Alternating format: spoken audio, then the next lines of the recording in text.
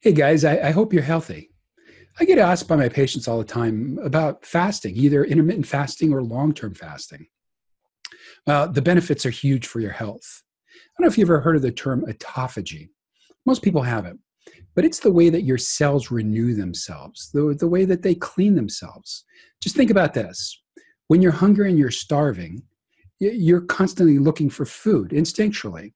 Well, the same goes for your cells. They're looking to actually make themselves leaner and cleaner, right? Consuming the proteins and the microbes, the different things in them that aren't effective any longer.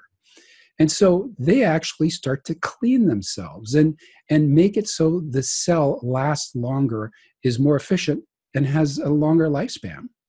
There's a difference between that and apoptosis. Apoptosis is a term that is consistent with programmed cell death. So when a cell replicates a certain amount of times, as it's getting older, it's programmed to die. And we want to make sure that we minimize apoptosis, except in cases of cancer, and we'll talk about cancer in a minute, and increase autophagy. We want the cell to last longer. Therefore, we have more replications and can live longer for aging. So let's give an analogy as far as that's concerned by, let's say, leasing a car, which is equated to apoptosis, to owning a car long-term, which is autophagy. When you lease a car, there's only a certain amount of time that you're going to have that car and it's gone, right? It's programmed. You have 2-3 years, it's done, it's over. Autophagy means you're going to own the car longer, and you're going to have to, at one point in time, start to recycle things, right? You're going to have to put in a new battery, a water pump, or oil seals. But that car is going to last longer. You're not going to have the need for increased cells as frequent as you would as if you take care of the cells you have. So really, we want to make sure that we have more autophagy than apoptosis. And fasting does that. It helps maintain that cell so it creates itself, it cleans itself, it remains healthy. So it can really make a difference for aging. It can also make a difference for cancer. You've heard of a PET scan. A PET scan is a type of scan that's used to determine where cancer cells are and the quantity. So what they found was that cancer cells consume sugar at an alarming rate. They really consume a lot more energy than a normal cell. It's because they're replicating so fast.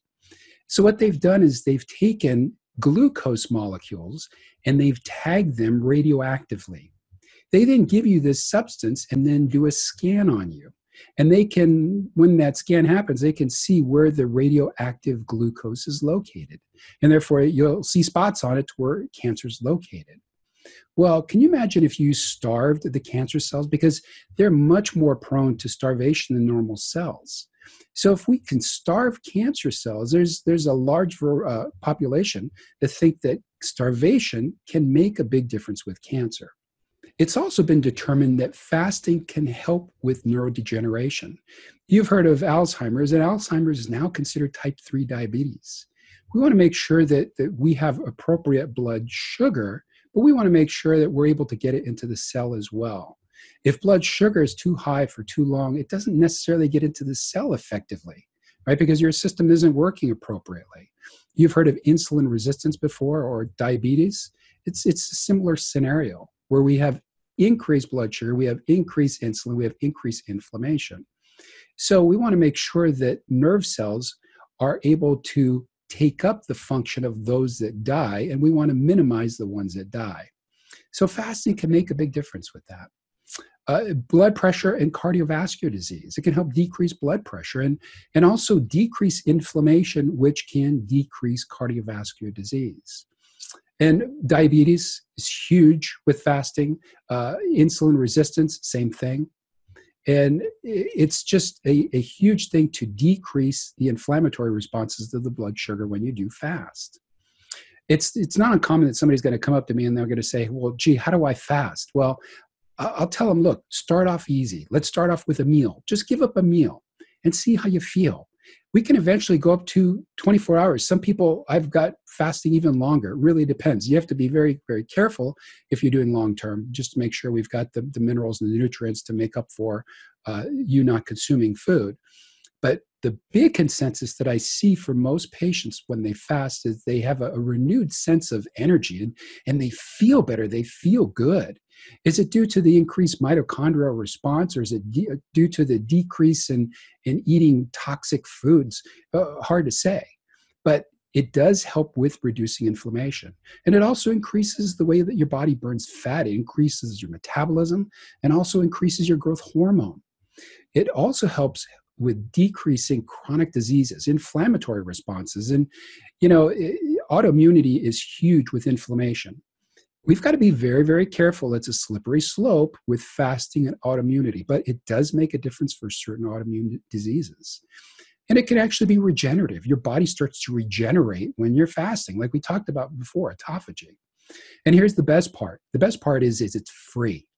The only thing you have to get over is the pain and discomfort of being hungry. Once you do that, you may see a whole renewed self. Now, of course, if you're breastfeeding, if you're pregnant, or if you have certain autoimmune diseases or even adrenal issues, you may not want to fast. You may want to consult your doctor or functional medicine specialist, most likely.